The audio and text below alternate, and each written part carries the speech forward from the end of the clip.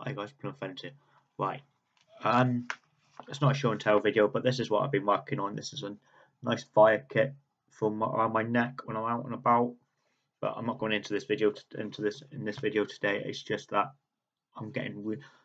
I've been doing this video, and I didn't like it. Then I've been doing it again, didn't like it. So I know a lot of people's not going to like this video.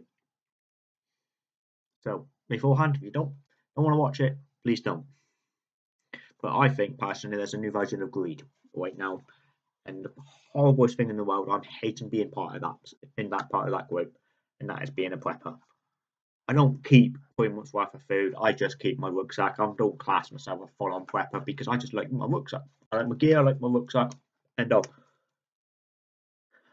But looking through a lot of things at the moment, there's greed everywhere when it comes to all this prepping lot.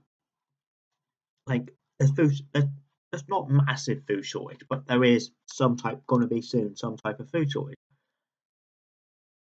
But there's so many people still saying, if you see something, buy two. Yeah, because then you can have one and then you can put one in your store cupboard. Why do you need 2 years worth of food? Or even 3 months? That's fine, I don't mind on that one, but over that, I'm sorry, it's greedy. Yeah. And everybody talks about that, I don't know, that people who own businesses are greed. People buy things and sell things because it's greed. No, this more time, in my opinion, these people buying mountains of food is greed. I'm sorry, I know people are not gonna like. I do apologise, as I said, but this is something I've been thinking about for a long time, and I just can't deal with it anymore. I really can't. And yes, I do have a rucksack. Yes, I do have a lot of camping stuff, but 99% of my stuff is going. If it can go to a good home, it's going to a good home. If it can't, it's going to go into a charity shop. End of story. But food-wise, I do not keep food like that.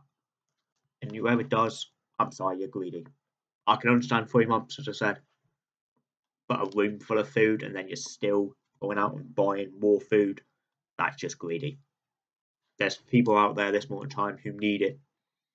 There's more people in this country going to food banks because they can't afford food because people buy it, so the price goes up. And to me, I'm sorry, but that's all greed again.